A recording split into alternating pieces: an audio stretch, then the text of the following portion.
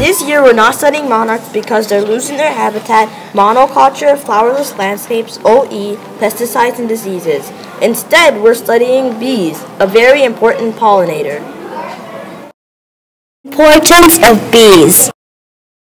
Here is a picture of produce that needs pollinators, and then here is a picture of produce without pollinators.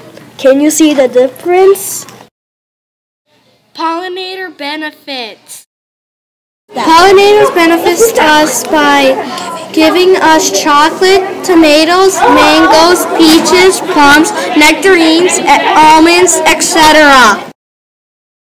Bee field trip. Here is a picture of us at the Bell Museum learning about honeybees. Native bees. Here are some native bees: the metallic green sweat bee, the mason bee, leafcutter bee, miner bee, bumblebees, and etc. Some people think that honeybees are native, but they're not. What bees live at Weaver? A bee that lives at Weaver is a bumblebee, and here is a picture of one on a flower. What we found in our traps.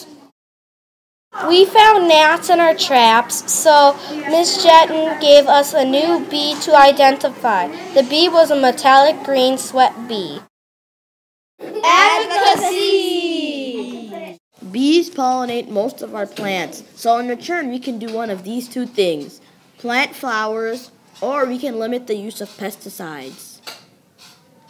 Created by Andrew, Talon, and Aga.